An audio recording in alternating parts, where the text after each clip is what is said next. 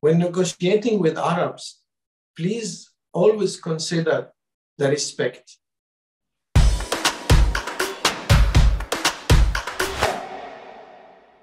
Hello, I'm Agnes Kunkel, your host at Nego.coach. We make negotiation success easy.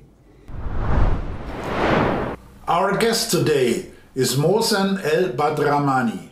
Born in Egypt, Mohsen studied in Cairo and later earned his MBA in the United Kingdom.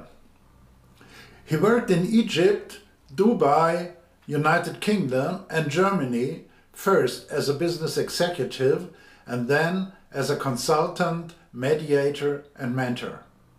He has a profound knowledge and ample experience in building a bridge between the Western and the Arab culture areas. Welcome, Mohsen Badramany. Hello, Mohsen. Welcome to the Nego.coach video show. Mohsen, I heard you'd use a little quiz.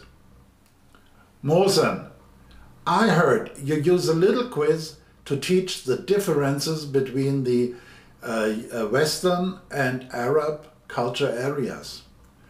I wonder whether I, with my modest Middle East business experience, would be able to answer one single question correctly.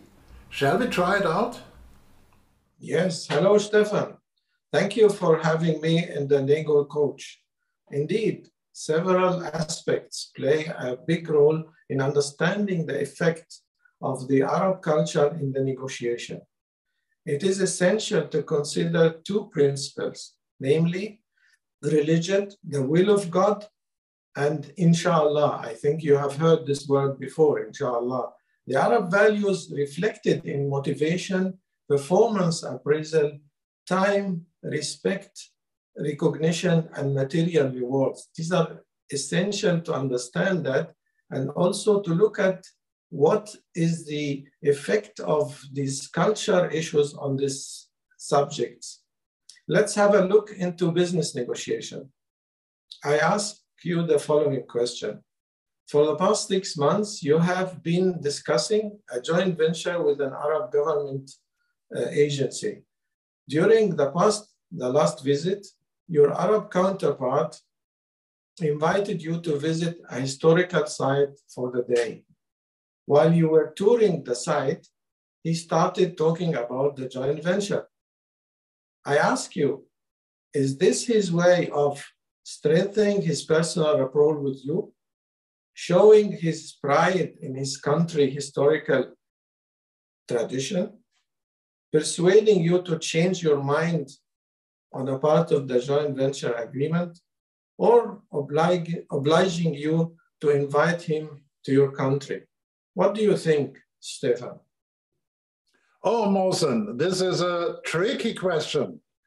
I think it's the first of the answers, strengthening the personal rapport with me. Well, Stefan, after 6 months, the Arab counterpart has already established a personal rapport with you and has gathered information about your role and all aspects you can contribute to the joint venture. He is now in the persuading stage.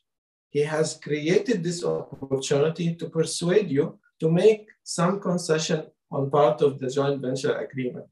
Arab uses such opportunities to show that historically and interest in long-term relationship, which is in this case is appropriate for entering into a joint venture agreement. The historical site visit is a way to show you that long-term and making together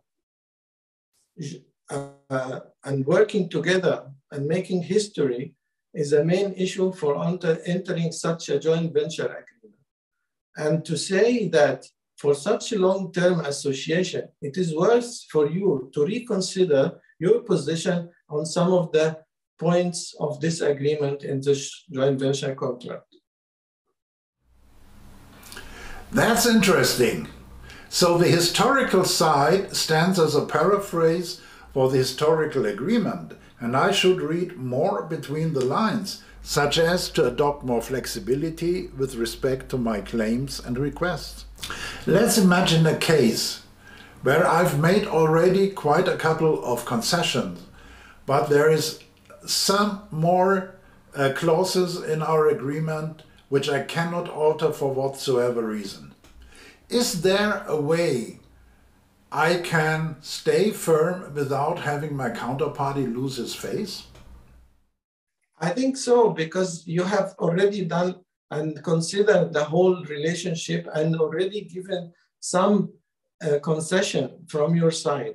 So the counterpart, you can emphasize the importance of coming together. You have given some, and you expect him to give in and find the right way and use his idea of historical relationship into producing this final agreement in the joint venture and showing him that is, again, from your side, it's a long-term relationship and it's worth him considering the position. And I think generally, both sides can find this compromise without any problem.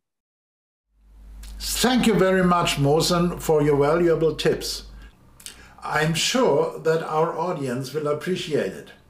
Thanks again, and I hope to see you soon in the Nego.Coach video show. Bye-bye and take care. Thank you very much for having me, and I wish you all the best. Thank you for watching. Please follow us on LinkedIn or our website Nego.Coach. Soon you will find there new episodes on body language, international negotiations, large negotiations, and great and wonderful guests.